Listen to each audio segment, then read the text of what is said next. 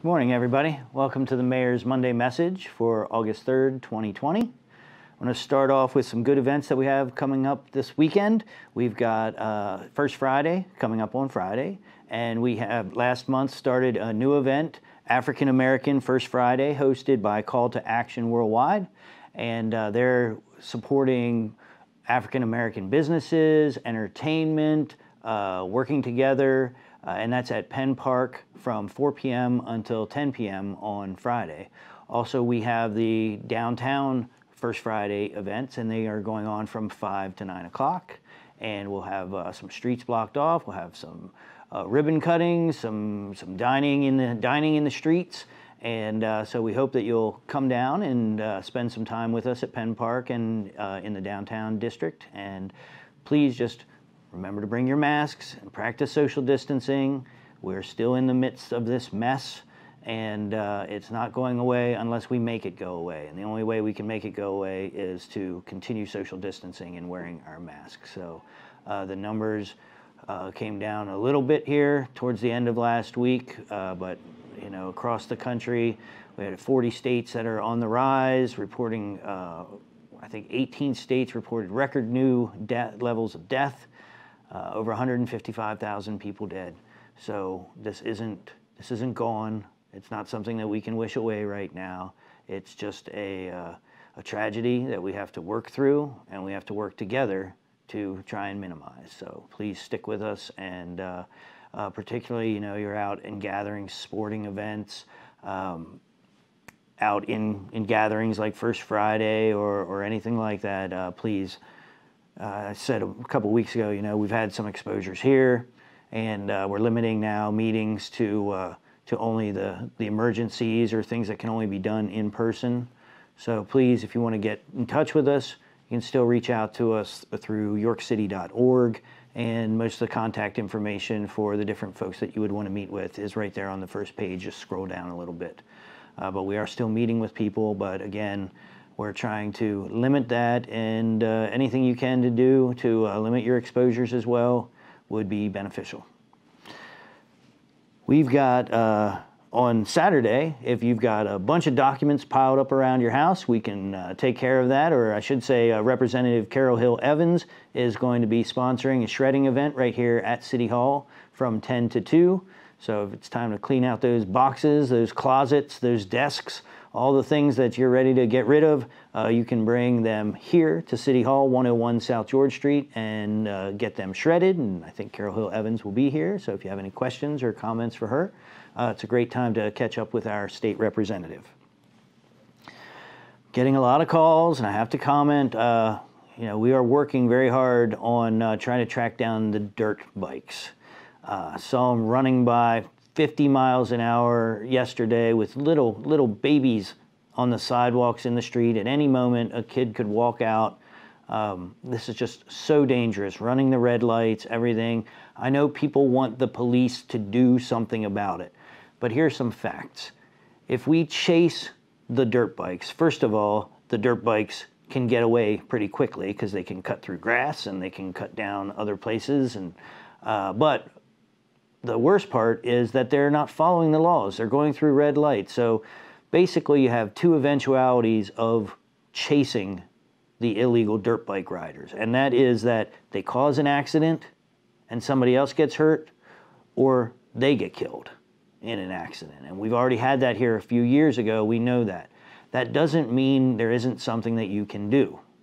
What you can do is email and tell us, where are these dirt bikes staying? If we can catch them where they are keeping them, so as they're pulling off the road so that we don't have to chase them, that's how we can catch them without endangering our citizens. So we're stuck between a rock and a hard place. If we chase them around, somebody's going to get really, really hurt. So if we don't chase them around, they're causing all sorts of chaos in the city and endangering people. But there is a plan in place. So please email dirtbikeinfo@yorkcity.org. And not just when you randomly see them. I mean, maybe if you see them every day coming out of a certain alley or something like that, but seeing them on the streets doesn't really help us a lot. I mean, I see them on the streets I try to follow them when I can and try to see where they're coming from or where they're going to. That's how we can actually catch them. And for those that don't know, these things are illegal. The dirt bikes are illegal. The little bicycles with the gas-powered engines are illegal. Doing wheelies on regular bikes in the middle of traffic is illegal. If you're letting your kids do that stuff, you're not helping them. So you're not helping them, and you're certainly not helping your city. So please, parents, cousins, grandparents, whatever, speak some wisdom into these kids, because I know they see it on YouTube. They see it coming out of Baltimore and Philly and DC. I see it when I'm at these other places. You know, Route 95 is crazy with motorcycles doing wheelies straight down 95. It's insane. And you know, what was it? Sunday night? No. Thursday night, I almost hit 2 kids just rolling down, no lights, just cutting straight across King Street. And, you know, none of us want that. So any info you can give us on where these bikes are being stashed so that we can catch them in the act, so to speak, dirtbikeinfo@yorkcity.org. So it's one of these weeks where I've got to be very solemn and talk about the horrible tragedies going on in our city. This was a particularly rough one. Want to send my condolences to the families of Q, Quentin Jacobs, and also to Kyle Hagenbusch, who is actually from Allentown, but he was down here and just shot for no reason.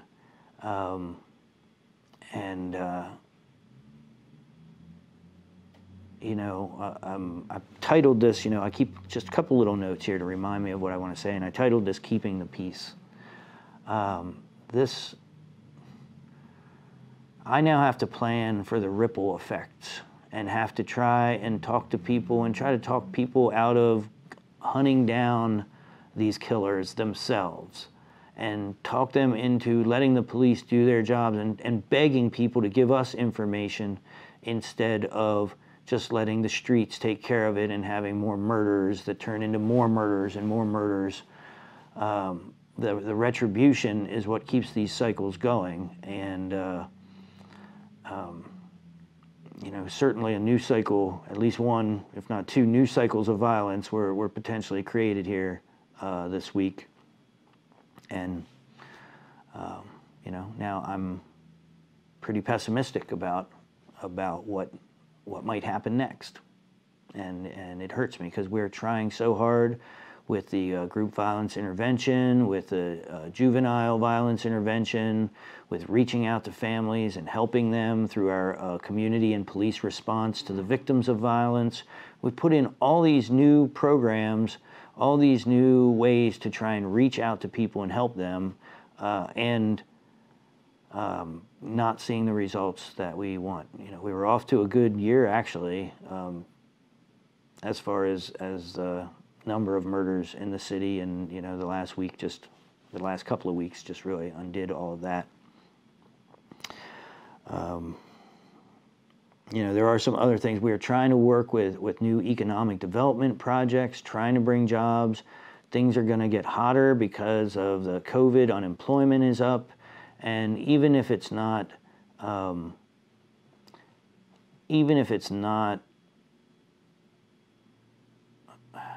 because of the COVID, if it's not because of money, just the general pressure on everybody is really up right now. So I need the peacekeepers to be out here and talk and think about what they're saying themselves, because sometimes even as a peacekeeper, it's easy to get heated.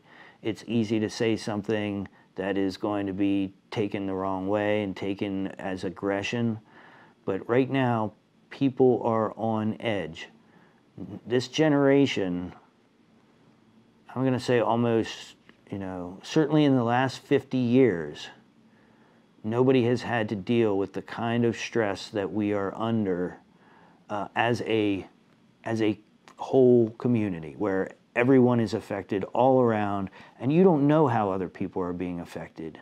You don't know what 10 things happened to them earlier in the day or earlier in the week. So people are under a lot of pressure right now, and I would ask that people find that peacekeeper inside of them and think about what you can do to reduce the tensions in our community. Because there's no doubt that the tensions are high right now. Our unemployment rate has gone from 7% to over 20%. So lots of folks without jobs. We're trying to get restaurants back open. We're trying to get this COVID out of our community so that we can get back to some kind of normal, but it's not happening yet. And that creates a lot of stress.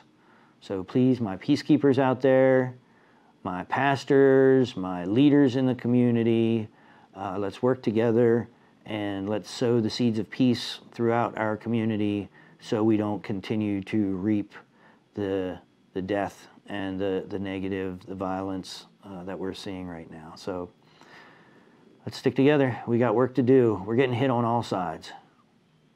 We're getting hit on the economy. We're getting hit with the virus. We're getting hit with the violence. So it's time that we need to work together. I know a lot of us have been, but we need to redouble our commitment right now and redouble our commitment in our daily lives to try and bring peace into every conversation that we have.